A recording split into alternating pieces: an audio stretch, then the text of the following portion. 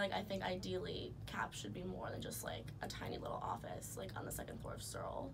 Like maybe at least give them an entire floor of Searle or something. I don't know. Like, I mean, it's just like it's like it's underfunded basically, and there aren't enough people staffed. And I understand that it's like complex, but like it should be taken more seriously than it is. Well, I've heard a lot of like personal stories from people that like went into CAPS and like couldn't get help because they had to wait for like 5 months, and then they unfortunately like kind of hit rock bottom because they weren't getting help.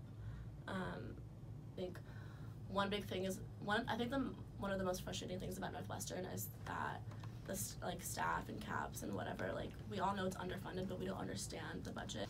So I think what people really mean when they complain about the athletic facility is that Northwestern is not being transparent as to where the money's going to.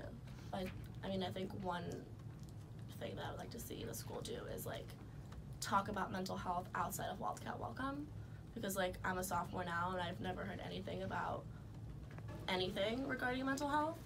I think like if there's a new thing such as white light therapy that people could benefit from, like I think the school should push it more, because if we have these resources, why aren't we pushing them for students?